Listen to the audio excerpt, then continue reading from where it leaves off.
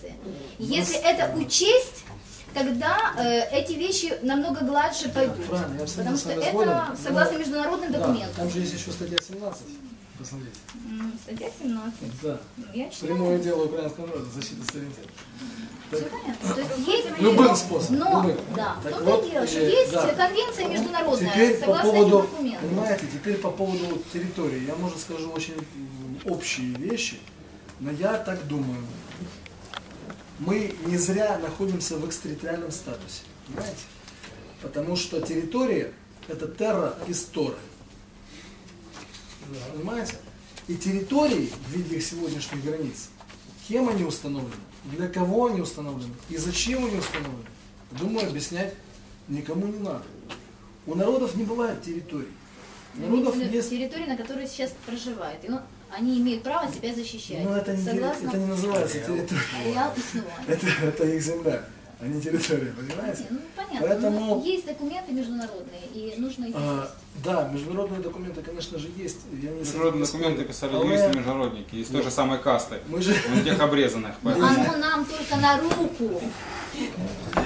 Но это используем, что оно нам на руку. А если женщины, они тоже... Мы имеем право это иметь. Мы имеем право, с этим никто не спорит. Но вот этот постулат, что мы не можем выходить за межи собственной территории. А кто нам эту территорию и эти межи установил? Понимаете? Якщо завтра, вот сегодня стоит вопрос о подписании конфедерации коренных народов между венгерским народом, создавшим свои правовые основы существования, и украинским. Дай Бог доручатся сербы, да, сейчас еще там несколько народов. Нас может остановить, что у нас, или допустим те же, ну, любая другая страна, может ли нас остановить то, что у нас нет с ними, допустим, общих границ и общих территорий? Да нет. Да? Но если у нас конфедерация с другими народами, да, то если что-то случится в доме у соседа, мы что, не должны побежать туда и не гасить его пожар, не защищать его? Понимаете, чем нет? У народов нет территории. Немає у території у народов. Бог дал народам общую землю. Одну на всех. И спросит за это также на страшном суде. Написано в Библии. Судить буду языки, людей, языки и народы. У мене таке запитання є. Значить, ми тут рішаємо про те, щоб наші діти не йшли служити в армію, бо немає що захищати. Мене таке питання цікавить. Якими законами ви будете захищати цих дітей від кримінальної відповідальності? Адже ми знаємо, що ми живемо в Україні і є кримінальна відповідальність за ухилення від призову в армію нашу. Якщо хтось із наших дітей не піде в армію і його притягнуть до кримінальної відповідальності, чим ми можемо сказати, чим ми можемо захистити їх? Його не можуть притягнути до кримінальної відповідальності, потому что криминальная ответственность установлена в країні України для фіз і юрлиц. Уголовному і процесуальному кодексі. Ну поки що в нас немає юридичного документа, який би стверджував, що ми не фізичні особи, що він громадянин України. Людина українського народу. І коли притягнуть до кримінальної відповідальності, ми не зможемо захистити цю Як це не зможемо? Я вибачаюся, тоді для чого ви сидите зараз на цьому собранні? Это интересный момент. Это момент интересный. Давайте без фамилии. Задали вопрос. Если... в Конституции есть людина украинского народа и громадянин. Вот это субъекты конституционного права. А в кодексі немає. Там в двух статьях есть людина украинского народа. В 441 статье и в 446 говорится про геноцид по отношению к коренным народам. Все. Все остальное в кодексе касается физ-лиц и юрлиц. Понимаете? А для субъекта права конституционного Украины есть Конституция и есть статья 17, где право защищать свою родину является прямым делом украинского народа. Прямым делом, понимаете? Конституция обязывает это делать. Так на каком основании человек, который, причем мы же не в явочном, я же о чем и говорю, мы же не в явочном порядке будем это делать. Вот мы не пойдем и все. Мы согласуем это с Минобороны. А какая разница? Где служить украинскому народу? Ну, поки що не согласовано. Як вони висновні півбарні. Непонятно, что пока. Так, давайте не будем создавать баланс. Подождите еще минуту. Какая разница, где людина українського народу служит українському народу? Кому-то нравится служить национальной унитарной державе, в армии, ради Бога. Но кому-то нравится служить в вооруженных силах украинского народа. Понимаете? І там, якщо ви бачили присягу наших силових від прокуратури до Держфінмоніторинга, СБУ і всіх остальных, там четко служу украинскому народу. Хотя при этом они в правом смысле слова украинским народом не являются. Они являются физлицами. Но они служат украинскому народу. Так на каком основании какого кодекса и каких законов они могут человека украинского народа, служащего украинскому народу и принявшего присягу украинскому народу, за что-то привлечь? Он что, уклоняется от службы украинскому народу? Нет. Да, он служит в альтернативной армии, но это все равно служба Украине и украинскому народу. Понимаете, чем? Значит, создать альтернативную армию. И просто армию.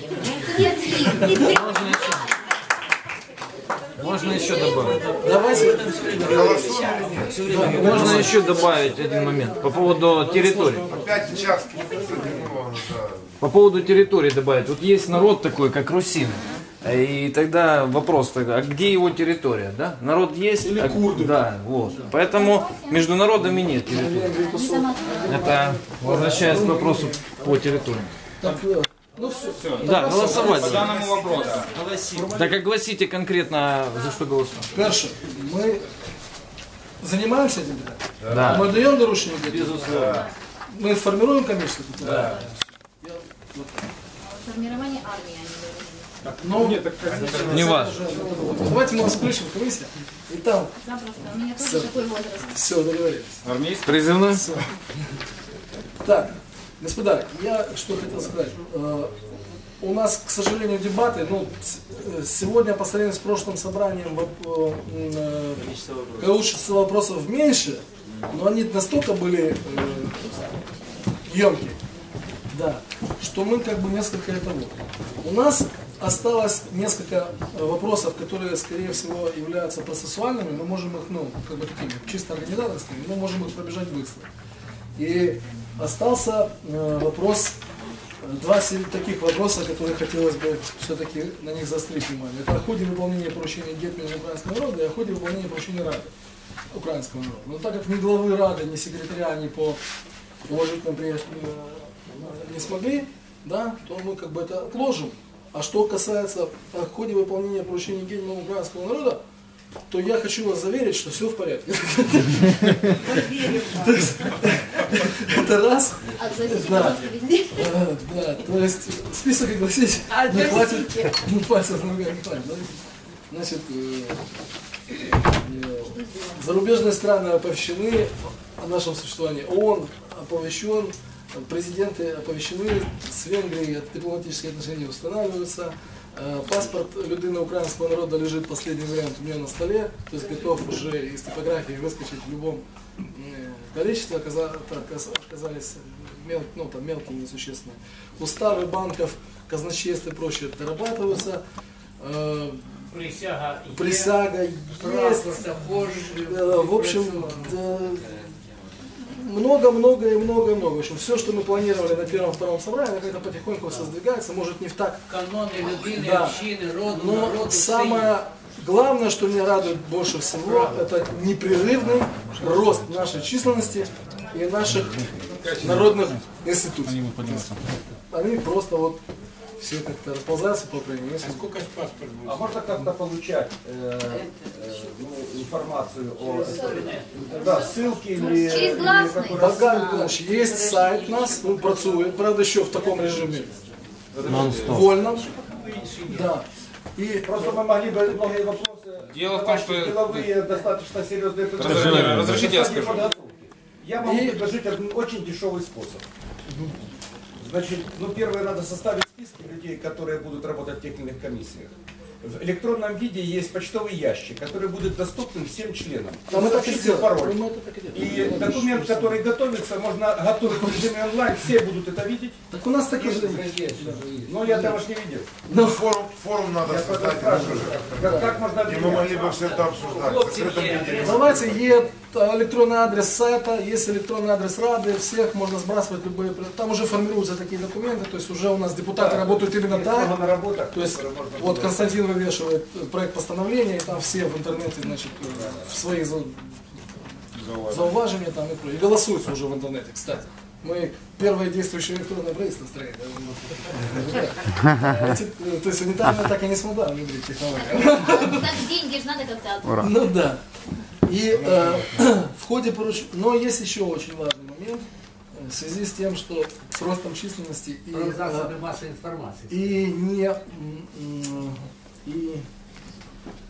понимаете, не разработаны, мы Сергей в своей речи очень правильно сказал, мы идем в потемках по лесу, в котором еще никто не ходил, на свет звезды, мы только видим, знаем, что она есть, мы на нее как бы идем. Поэтому безличь всяких ситуаций возникает, понимаете, и когда начинаются, то есть, если помните первое учредительное собрание, мы говорили о том, что нам крайне необходим такой орган, как Народный трибунал. Это речь не идет ни об особых тройках, ни о расстрелах, тут, как бы, ни о врагах народа, нет. Но этот орган, который должен давать некие, понимаете, вот как приходит возмущенное письмо, он совершил, Сергей Аркадьевич, примите немедленные меры, человек совершил преступление против украинского народа. То есть, а кто решил, что это преступление? Он убил кого-то? Нет. То есть, ну, понимаете, такие вещи. И это самый простенький пример, да? Мы тогда еще говорили о Народном трибунале как о таком органе, который должен говорить, что есть, да, что такое хорошо, что такое плохо. Поэтому мы очень серьезно подошли к этому вопросу, и у нас есть человек, который методологически владеет этими проблемами. Это Виктор Александрович, член Киевской общины Украинского народа. Вот. И я хотел бы, чтобы он сделал некое такое сжатое выступление по этому поводу. Не возражайте. То есть это последний сложный вопрос, который нам остался. Да, он будет краток, потому что он... Я приветствую собрание. Значит, исследования по Народному трибуналу на самом деле начались достаточно давно, еще задолго до того, как поднялись уже серьезные целенаправленные системные движения именно в направлении коренных народов. Вот. Этот вопрос исследования этой зоны, оно начинается где-то с 2008 года. К этим исследованиям мы привлекали самых разных специалистов и в области права, в области юриспруденции, в области философии, в области государства структурирования, государства строительства, вот, и так далее. И пришли к следующему выводу. Как правильно сказал только что Сергей Аркадьевич, когда мы говорим о Народном трибунале, мы не говорим о каком-то судилище. Мы не говорим о судебной системе, мы не говорим о зоне юру. Мы не говорим о зоне законодательной, мы не говорим о зоне юридической. Мы говорим в первую очередь о правовом поле, вот, о его критериях, его исходниках, его детерминантах. Извините, если у меня будут прорываться матюки такие заумные, да, в процессе этих исследований приходилось общаться в основном именно с ученой элитой, вот, поэтому... Заразился. Да, поэтому, да, заразился. Вот. То есть речь идет в первую очередь о правовых детерминантах. Так как на сегодняшний день основной массой общества в нашей стране, нашего народа, утеряны такие понятия, как право, да, вообще в этой стране еще с советских времен, это мы имеем вообще сплошные извращения, сплошные перевороты, у нас право замещено законом, да, у нас экономика замещена деньгами, ну и так далее, да, идут сплошные подмены понятий. Поэтому большинству людей, конечно же, очень трудно сразу сориентироваться, что такое право, да, и начинают поднимать какие-то там первоисточники, искать какие-то справочную какую-то литературу, вот, и не могут ничего накопать по одной простой причине. понятие права как таковое не имеет какой бы то ни было какого-то унифицированного определения, не существует в природе как таковой. Право есть синтетический продукт. На самом деле. Он не есть какой-то изначально исходный, априорный, и человек, родившись, уже получает некий априорный продукт, да, как, пример, там, кислород, который мы вытягиваем из воздуха. Право, даже философия, оказывается, не имеет четкой формулировки права. Нету такой формулировки в природе. Право — это то, что мы определим для себя, как те критерии, те нормы и те рамки, которые приведут нас к максимально качественному, к максимально скорому процессу развития. И дальше, нет предела совершенству, поэтому далее будут вести по наиболее оптимальному пути развития нашего общества, нашего народа. И, соответственно, какие нормы права мы принимаем для себя, такие нормы права становятся априорными для той конгломерации, для той массы населения, которая включена как субъекты в это правовое поле. Да, я, наверное, слишком раздуто сказал, попробую приземлить эту фразу, да, то есть те правила игры, которые мы с вами принимаем за основу, вернее, те детерминанты, которые определяют наше с вами благополучие и полноценное качественное развитие, вот эти самые наши нормы, которые мы сами, о чем мы договоримся, те и будут, по сути, тем правом, от которого мы отталкиваемся в нашей жизнедеятельности и во взаимодействии друг с другом. По большому счету, любое общество, любая система общества за всю историю человечества, она всегда трактует свои собственные нормы права, исходя из своих интересов. Да, коммунизм трактует право по-своему, капитализм по-своему, монархия по-своему и так далее. Да? Почему? Опять же, потому что в природе вещей норма права — это не априорно, а исключительно то, что мы с вами решим, как мы это увидим. Отсюда вытекает нарисовалась следующая проблема. А кто на самом деле эти нормы права сформулирует у нас для того, чтобы мы смогли бы их согласовать и принять? Понятно, что выйти там на Владимирский рынок, да, вот здесь вот, и искать среди продавцов людей, способных дать нормы права, не получается по одной простой причине. Им не до этого, у них голова заморочена, как быстрее продать свои куртки, да? Образно говоря. Да. Понятно, что это должны быть люди в определенной степени подготовленные. Начали искать среди юристов. Юристы хорошо ориентируются в законах, но абсолютно не ориентируются в нормах права, потому как это зона юры. Зона юры, она вытекает из права, но она это право не формирует. Кто же формирует это право? Обратились к философам. Философы говорят: не вопрос. Ребята, зарисуйте нам цели, да, расскажите, куда вы идете, кто вы, что вы, как вы, и мы вам сформулируем, нарисуем вам, структурируем вам конструктор и это будет ваше право. Ага, хорошо. Нарисовалась третья проблема. Так, а кто же поймет, а куда нам идти, как нам идти и так далее. То есть получается, что мы постоянно по мере исследования этого вопроса, казалось бы, какой простой вопрос, что такое народный трибунал сделать, да? В какие дебри пришлось углубиться. И углубились до такого уровня, что нам понадобились специалисты-методологи, специалисты методологии. В первую очередь методологии как науки, со всеми рюшечками, в смысле там, с ментальными составляющими, там, и т.д. Что такое наука, я думаю, здесь есть люди, понимающие, да, что такое наука вообще. Есть такая наука методология. И когда мы... Юрий Петрович Щедровицкий или другой, как кто-то, Новиков там... Давайте мы вопросы позже, не сбиваем лектора. Благодарю вас. Так вот, и когда мы начали копать по методологам, да, по этой методологической науке, выяснилось, что мы садимся, начинаем слушать методолога. И методолог нам начинает рассказывать простейшие априорные вещи, да, что солнце греет, да, там растение растет, там травка зеленая, да, а некоторая травка еще и хорошо там курица, и так далее. То есть рассказывать априорные вещи хорошо, а конструктор, да, а делать-то что, ребят? Они опять начинают. Почему? Выяснилось, что, оказывается, наука — это из области рационального, области знаний, да. Каждый, кто расширяет себя, не только выходит из зоны рационального в иррациональное, понимает, что знание — это из области мертвого. Оно нужное, но это мертвое, да. А есть еще область живого, ведения, видения и так далее, да.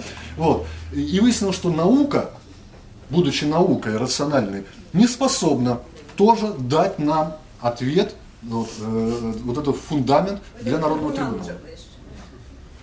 Вы не представляете себе, насколько ураганно быстро я к нему приближаюсь. Вот если бы вы следили за этой линией мысли, вот, я думаю, что ваш выкрик сейчас место был бы просто читайте кодное право для вас самих. Так вот, и уперлись в следующее. Хотим понять норму права, да, давайте послушаем младенца. Вот. Нам сами философы, методологи сказали, так, послушайте, ребята, вы от нас требуете то, что мы вам дать не можем. Вам надо к детям, вам в детский сад нужно идти, они вам расскажут. Почему? Потому что они абсолютно эгоисты. Ребенок, пока он рождается абсолютным эгоистом, он по мере роста, он потихонечку, кто больше, кто в меньшей степени, становится экстравертом. Да? А младенцу иди расскажи, что нет у тебя денег на молоко, блин. Что сделать? Придется сосать сиську. Да, я образно говоря, простите меня за такие пикантные подробности. Вот. Но ребенок не способен дать осмысленные ответы. То есть здесь пришлось уходить в синтез. И мы тогда поняли, мы тогда вспомнили наших предков. То есть в процессе рационального исследования мы ушли в ту форму развития общества, жизни вообще общества, какая была до христианский период, до княжеские периоды, потому как даже княжеские периоды сильно извратили структуру общества. Вот. Пришлось докапываться до туда, но, к сожалению, там информации слишком мало, слишком много сил было потрачено для того, чтобы всю эту информацию уничтожить, стереть с лица земли. Но мы накопали следующее, что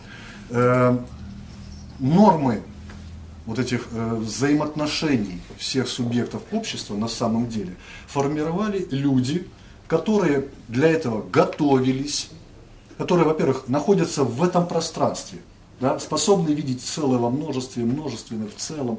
Вот, они готовились к этому делу, они отдельно отбирались, дальше они выращивались в течение всего их взросления, и дальше эти люди всю свою оставшуюся жизнь этим только и занимались. То есть те нормодатели не занимались ни управлением обществом, да, ни управлением властью, они не занимались тем же пахарством и так далее. Да? Это были исключительно вот такая каста людей, которая это не высшая, не низшая каста, она такие же самые субъекты общества, как и все остальные. Но те, кто занимались именно этим. Но у нас сегодня стоит архиактуальный вопрос. Потребность Народного трибунала, она крайне важна на вчера. Но соответственно, у нас нет времени растить этих людей. Поэтому мы пришли к следующему пониманию вещей, что Народный трибунал должен состоять из людей, в первую очередь способных одновременно находиться в пространстве рациональном и иррациональном, способных синтезировать, интегрировать эти два полупространства в целое, да, способны видеть целое во множественном, множественное в целом, но при этом они не могут быть назначены, такие люди, да, вот там Гетман вот возьмет, так, все, назначаю там Народный трибунал, значит, все, ты будешь в Народном трибунале, все, классно, все, зашибись. А кого назначил, на основе каких критериев? А способен человек, не способен. А даже если способен, хорошо, но его назначает Гетман. Так, это значит что? Это значит, мне нужно как-то с ней так договариваться, так не конфликтовать. Какая норма права? Такая норма права. Сергей Аркадьевич, тебя устраивает? Давай, чтобы ты меня не снял завтра, да? Вот будет такая норма права. А устроит ли она общество? Устроит ли она народ? Все, назначать их нельзя. Должны быть выбраны, избираемые. Хорошо, не вопрос. По каким критериям тогда будет общество избирать? Опять же, эти же критерии должны дать те, кого, по идее, должны выбрать, да? А их еще нету, кто даст эти критерии. На основе чего? А давайте там Пупкина выберем, а давайте меня, давайте Володю выберем, а давайте Сергея Аркадьевича сделаем вообще. Давайте достойного. Хорошо, что мы подразумеваем по слову достойный? И так далее. Знаете, на самом деле это настолько глубокие вопросы, это вопросы исходников нашей жизнедеятельности и наших с вами взаимоотношений. По каким принципам и на основе чего мы будем делать то или иное, признавать то или иное. Поэтому выяснилось, что мы дошли к следующему. То есть, да, а если избирать будет какой-то высший совет, Рада, допустим, да, коренных народов, тогда мы превратим Народный трибунал в очередной Ватикан, да, где собирается вот эта вот высшая каста иереев и избирают себе там папу римского, да, и сажают его задницей на алтарь. Вот. Кстати, в прямом смысле слова. Вот. Так вот, превращать Народный трибунал во второй Ватикан тоже нельзя, ни в коем случае. Вот, поэтому осталось только единственное, это то давно устаревшее, но сегодня по сей день сохраняемое и используемое. Да? Вот как буквально час назад Сергей Аркадьевич сказал, что украинцы, да, украинский народ, они сами собственноручно признали то, что они физлица. И стали физлицами, почему и дошли до этого дела. Вот. Это тот способ легитимизации, да, ну вот, который никак не опровергнешь ни в каком суде, ничего, но он работает на все 100%. Да? Эффект признания. Ну, признание не в смысле сидеть там, признание писать оперу, да? Вот, а в смысле признать. Вот. Такой элемент. То есть появляется некая мысль, да, некая норма, вырабатывается, формулируется четко, да, и предлагается. Далее признаем, не признаем. Вот. Это остался на сегодняшний день из того арсенала вот, механизмов, которые сегодня мы вооружены, вот, и наше сознание, остается пока что единственный унифицированный инструмент. Потому что можно найти еще инструменты, но они неприемлемы для массы. Они для кого-то приемлемы, для кого-то нет. А я говорю именно об унифицированном вот, механизме, это механизм признания. Вот, таким образом мы пришли к следующему выводу о том, что Народный трибунал должен состоять из людей, которые будут признаны как те, кто способен дать, сформулировать те самые природные критерии, звычаевые нормы права и так далее. То есть, это же все надо синтезировать, и это надо сформулировать для сегодня. Да? Ну, вот, в чем, вот, почему именно для сегодня, почему это важно синтеза? Ну, вот, потому что, давайте вспомним наших украинских националистов. Да? Я националист в Кубе. Да? Со всей уверенностью отвечаю, заявляю. Но надо понимать, что национализм интровертен. Вот. Он есть основа, он есть фундация, но он не имеет экстравертных течений, он не имеет экстравертной энергии, он не может превратиться в цивилизационизм, перерасти, потому что он есть интровертный национализм. Но он есть фундамент для цивилизационизма. Да? То есть такие вещи надо дифференцировать. Поэтому, вот, когда мы говорим о том, что эти люди, да, вот, которые должны быть способны вот, интеграции, способны к синтезу, вот, применению современной, сегодняшней потребности и необходимости, четкое видение целей и пути достижения этих целей, что называется стратегия. Да?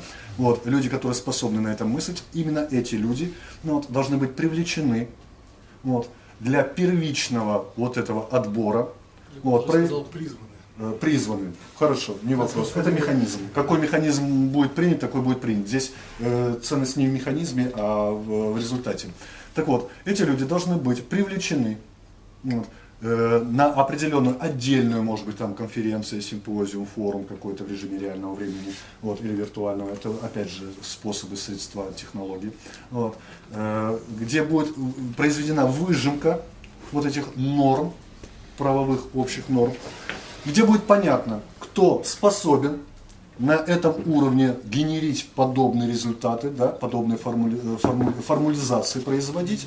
Вот, а дальше из этой конгломерации людей, то есть вытащить оттуда эту выжимку этих людей и далее признать или не признать этих людей в качестве народного трибунала. Если не признали, придется проводить следующее мероприятие подобное, либо искать другие формы, если подобные мероприятия нам результатов не дают. Да? Если приходят одни имбецилы, которые только, я не знаю, там мелочь в кармане считать умеют, и все. А какие там критерии, какая стратегия? Вы скажите, где копать. Да? То есть, такие тоже нужны, но не в народном трибунале.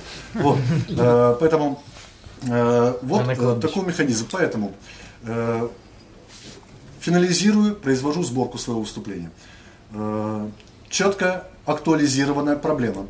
Необходимо в срочном порядке провести своего рода симпозиум, или что это в какой-то форме будет, я думаю, это не суть важно, главное, чтобы был получен результат, произвести вот именно привлечение людей, способных мыслить на уровне методологическом, в первую очередь. Это методологический уровень, потому что, вернусь к тому, чего я начинал, и отсюда завершаю.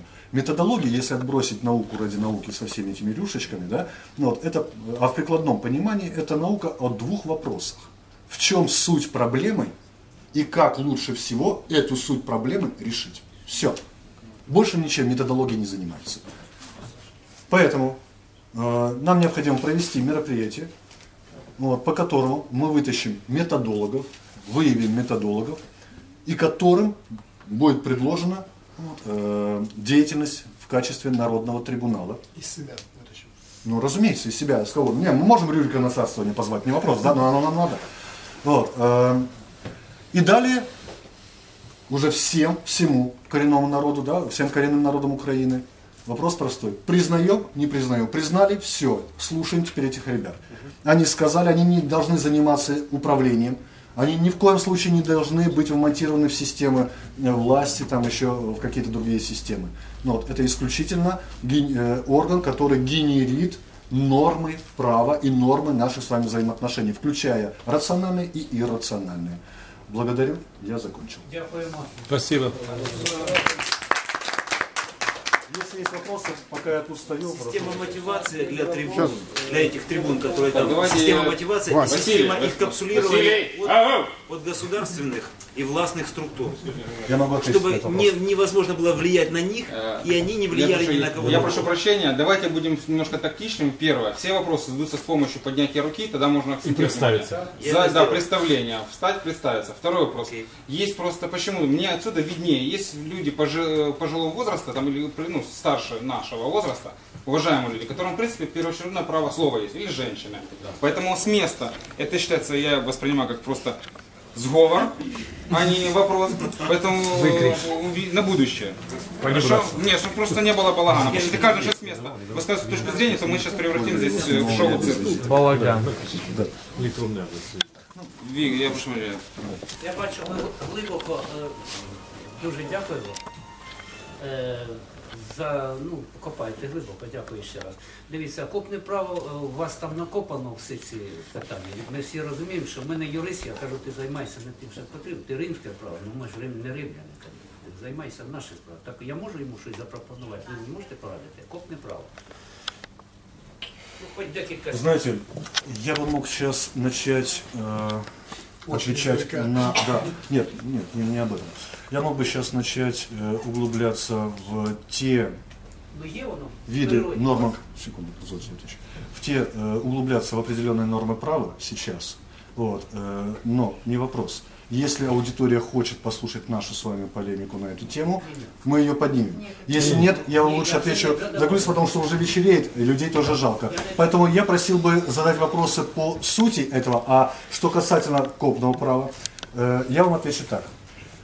Любые, скажем так, любые правовые зоны, уже имевшие историческое реальное место быть и содержащие в себе те полезные зерна, которые для нас сегодня необходимы, обязательно должны быть оттуда взяты. Я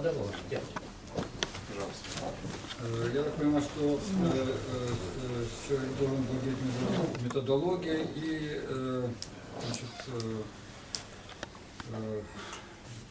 второй стороной вопроса. Да? Этому соответствует, по моему мнению, Николай Алексеевич Жук. Есть такой. Он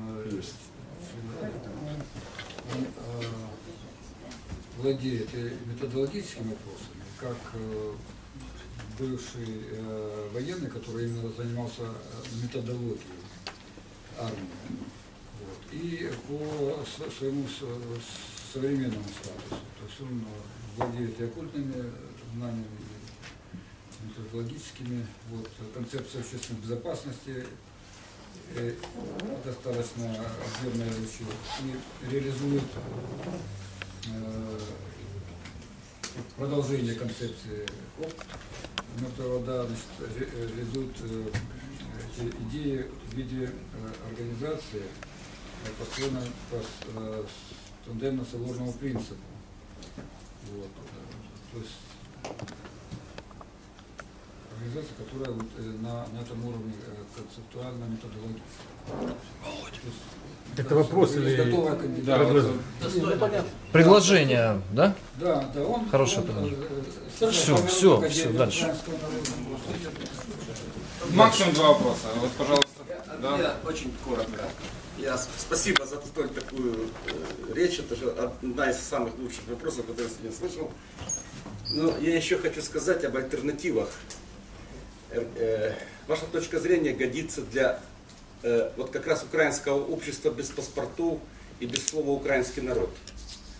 А если мы собрались в организацию «Украинский народ», мы должны смотреть совсем с другой точки зрения на эту, я сказал, на методологию.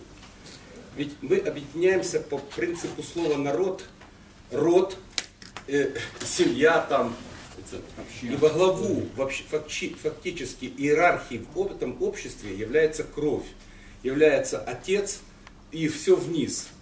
И там не стоит вопрос о выборе, вот когда во главе есть отец, семейства, семьи, рода, не стоит вопрос о выборе иерарха, который определяет законы. Определяет отец, как он сказал, так и есть. Если он, такого нету рода.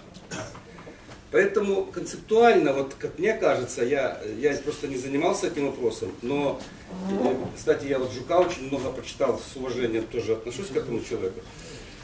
Значит, нам бы подумать концептуально о том, что присуще самому народу. Родовластие, не народовластие, а родовластие. То есть формирование иерархии, формирование вот этого концептуального, ядра из родовых понятий, из понятий крови, из понятий конструкции самого народа. Потому что если мы выберем людей, которые, да, это может быть классные ребята, и вообще они могут быть самые, но спрашивается, кто они? Они с паспортом украинского народа, но кто они? Если они главы своего рода, и они вмонтированы в систему украинского народа, мы должны к ним прислушаться. А если они с паспортом Украины, очень умные ребята, и ведут нас в болото, это не совсем еще означает, что они выбраны хорошо. Поэтому методологически, мне кажется, надо концептуально думать о родовом каком-то принципе и создать, и стимулировать создание. Вот на уровне даже вот то, что мы сейчас есть, искать пути стимуляции создания родового, вообще осознания родовой экономики, родового влияния на политику, на те же вооруженные силы, на все, родового. И вот в этой стороне концепции, это как бы добавляет просто к вашей самой, нужно более расширенно это посмотреть, более приблизиться к слову народ, к традиции. Народ наш род называется. Да, народ наш род. И там не стоит вопрос, если есть отец рода, не стоит вопрос авторитета. То есть не стоит вопрос о том, что кто он должен быть. Сказал, есть. Совет старейшин, совет родов есть главным концептуальным, таким... Уже вода пошла. Володь, уже вода пошла. Так, друзья мои, я хотел бы здесь ответить, потому что очень оживленно было воспринято аудиторией только что замечание нашего общего друга и нашего собрата.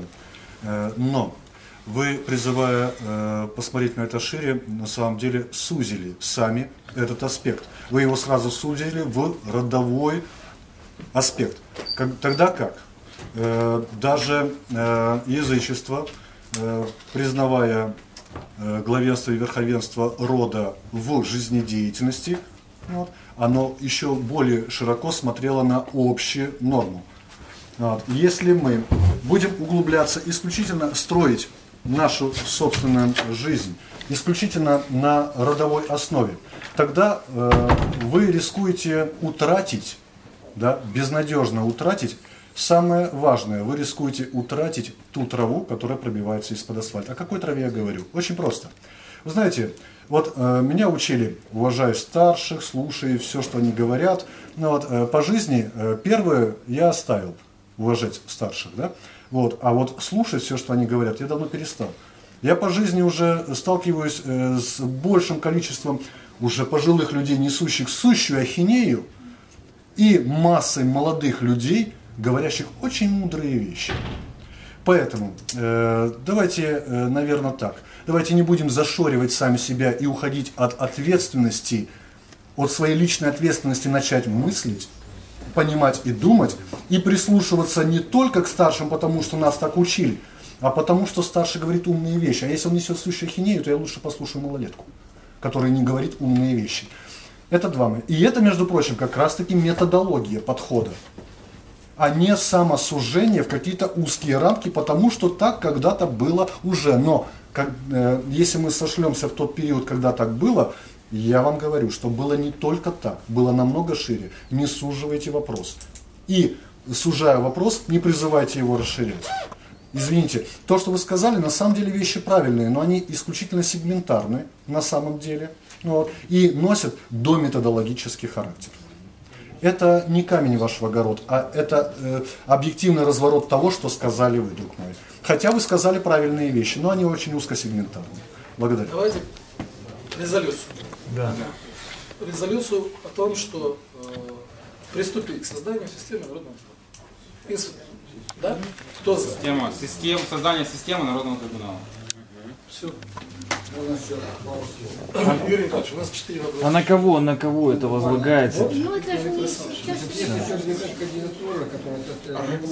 Это уже в рабочем процессе. Это в рабочем процессе.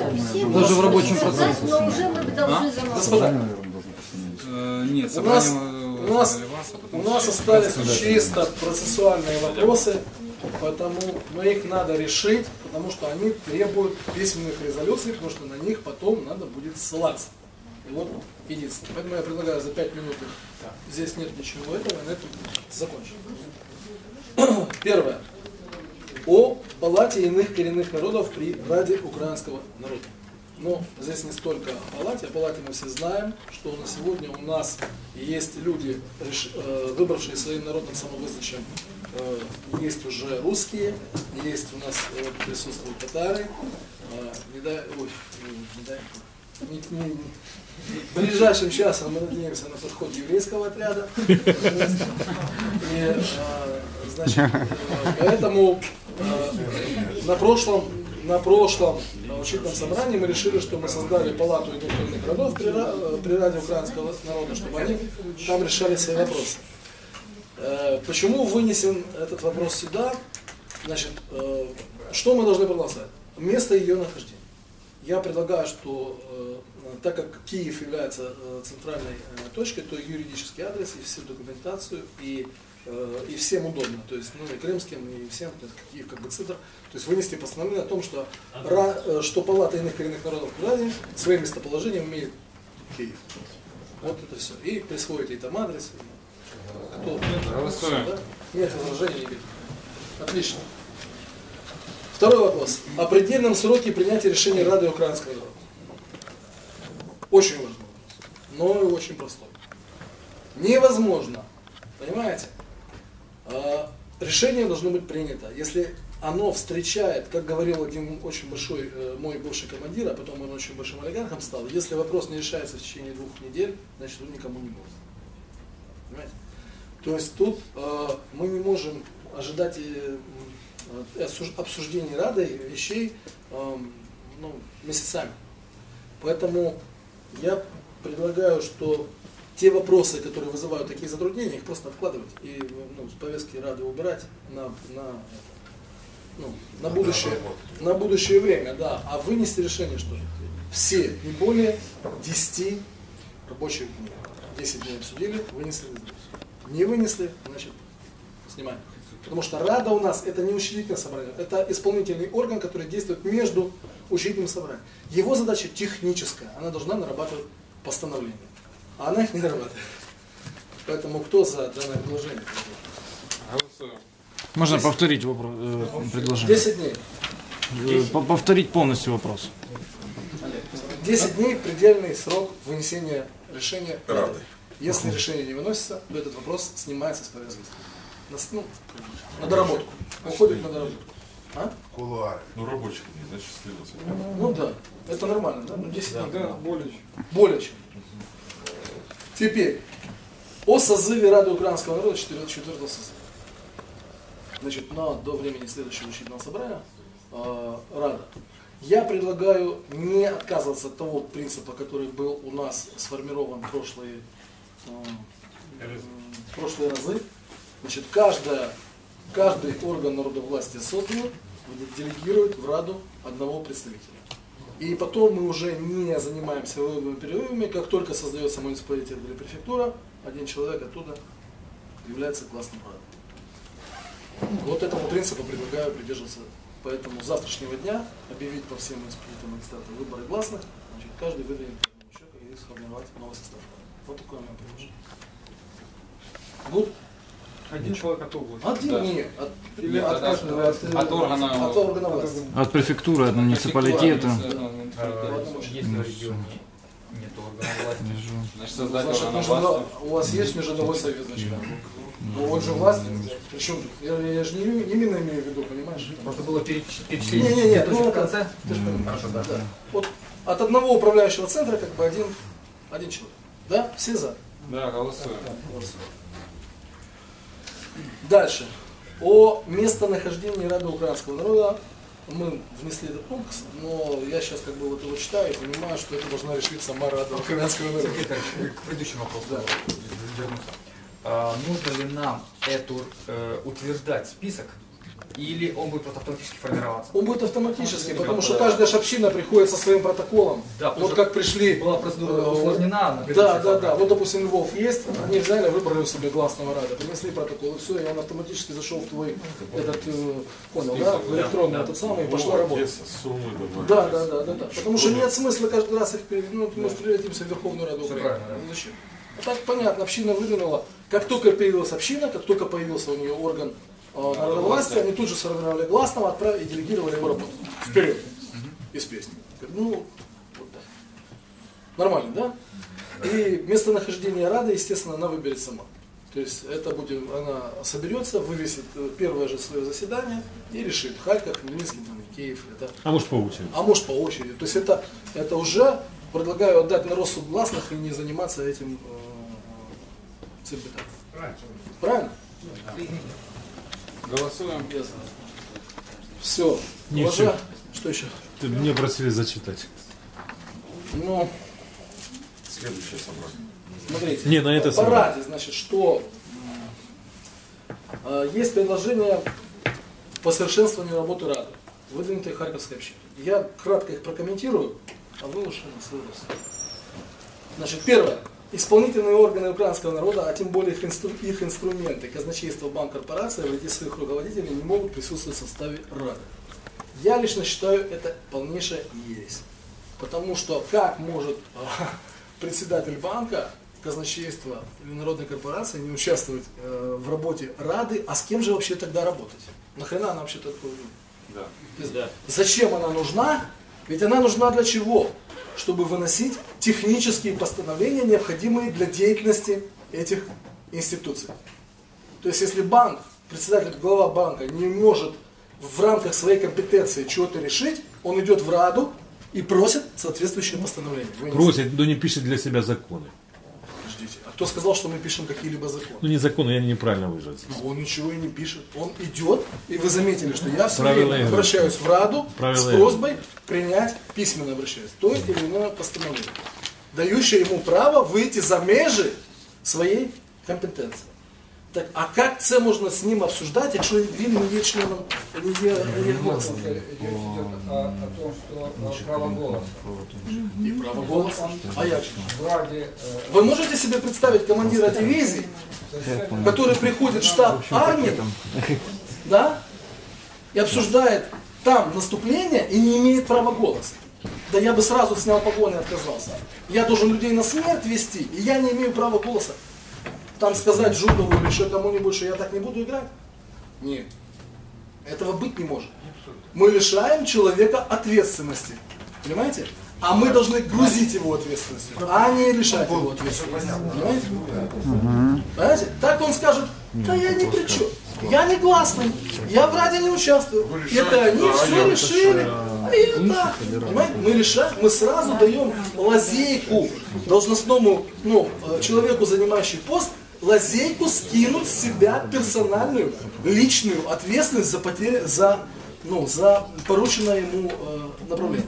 Всегда сослаться на то, что я же в этом не участвовал. Вы приняли мое деловое. То есть мы переводим Раду и того же главу управления банка в плоскость ты начальник, я дурак. Просто есть такое слово солидарно. Так вот они должны иметь солидарную ответственность. Это неправильно. Правильно, да? Второе. для этих инструментов создать орган, финансово-хозяйственный департамент, который должен подчиняться Украинскому народу в лице его высшего органа управления, а также Раде в промежуток. Но зачем нам городить один орган за другим? Мы создаем то, что необходимо для решения практически. Так это и есть корпорация. Да, у нас есть инвестиционная корпорация, конечно. Кроме того, мы предлагаем в недалеком будущем, когда украинский народ станет многочисленнее, ну, я лично стараюсь, чтобы он стал многочисленным, у меня 6 детей уже как бы, ввести требования к гласным радам. Возраст не менее 45 лет, главы родов, они одинокие и безродные, и имеют детей, не наказаны бездетностью. Ну, господа,